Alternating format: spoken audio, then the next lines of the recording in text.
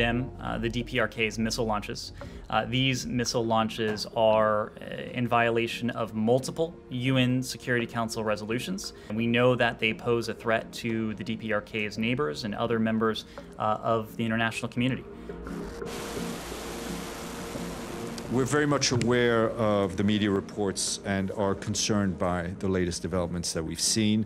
As we've said before, diplomatic engagement remains the only pathway to sustainable peace and complete verifiable denuclearization of the Korean Peninsula.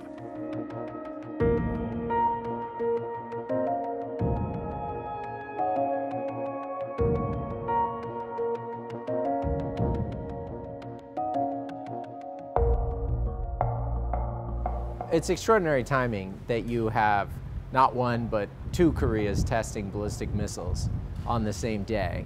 It does speak to the fact that there's an arms race in this region that everyone needs to pay attention to.